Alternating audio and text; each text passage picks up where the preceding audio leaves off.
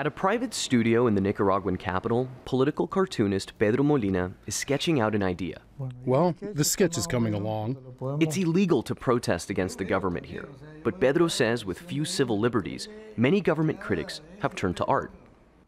Despite how bad the crisis has been, the positive side is that it has sparked creativity in people, because spaces for freedom of expression have been closed off, not letting people march or anything else. People are now looking for an alternative way of expressing themselves. The violent clashes of a few months ago on the streets of Managua have stopped, at least temporarily.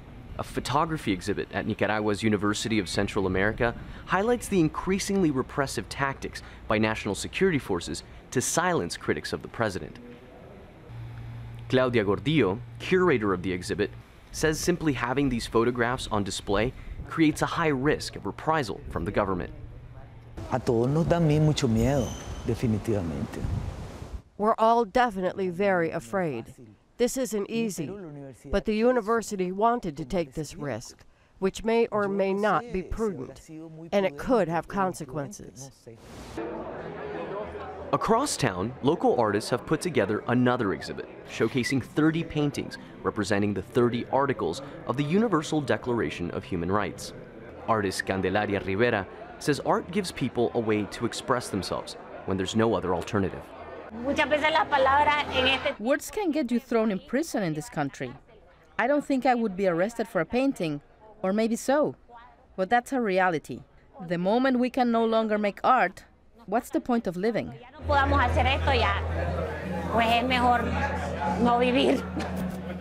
Artists in Managua say few places are willing to host art exhibits if they're perceived as anti-government. Since the start of the political crisis, hundreds of people in Nicaragua have been sent to prison, many for voicing their opinions or sharing them online.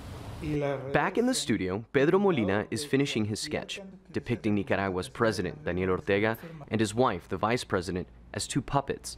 Scattered on his desk are the portraits he's drawn of children, activists, and journalists who have been killed by government forces since the start of the crisis. An artistic statement in a country where words of dissent are not allowed. Manuel Rapalo, Al Jazeera, Managua.